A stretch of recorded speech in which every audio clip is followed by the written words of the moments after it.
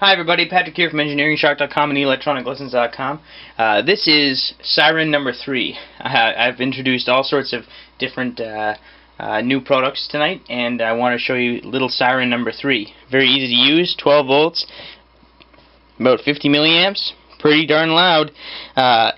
On the back it indicates the positive and the negative side, so all you have to do is hook up 12 volts to it. So I'm going to do that now. I'm going to give you a demonstration. I'd like to add before I turn on the siren that if you've got headphones on, be careful, it's pretty loud. Not the loudest of all of our sirens, but it's probably the most tasteful siren.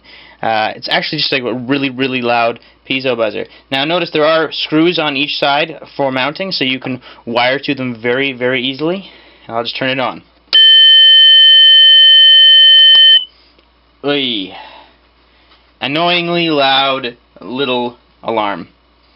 Really, really cool. Small, portable, easily mounted for a security system.